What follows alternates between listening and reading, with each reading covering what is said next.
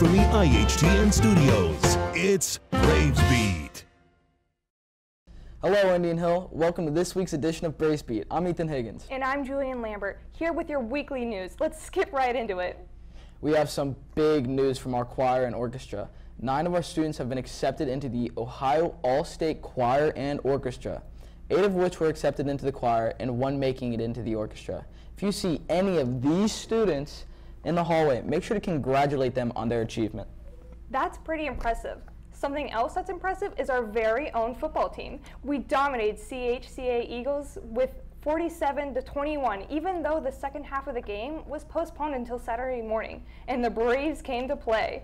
Demetrius Baylor and John Mark Williams both played an impressive game with 280 combined rushing yards and 5 combined touchdowns. Here are some clips from that game.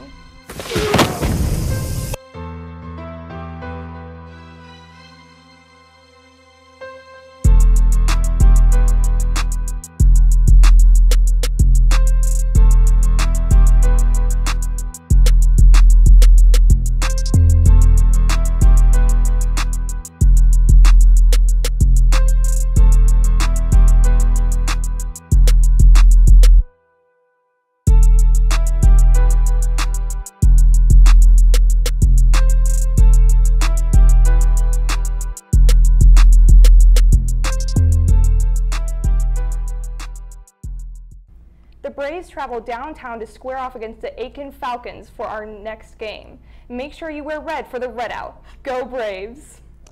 Seniors, listen up. Special President's Day is coming up next Friday. At 8:30, your special guest will arrive and meet you in the lobby. At 8:45, brunch will be served for you and your guest in the cafeteria. And then at 10, you will be moving into the auditorium for a performance from our orchestra and the band. Finally, the cross-country team will be collecting school supplies for Van Voris Elementary School, located on Fort Knox Military Base in Kentucky. The supply drive is cross-country's team community service project. On Monday, October 15th, Coach Savage and the rest of the team will travel to Fort Knox to deliver the supplies and spend the day with a group of first graders. As for the drive, freshmen bring crayons, sophomores bring in hand sanitizer, juniors bring in dry erase markers, and seniors bring in Elmer's glue sticks.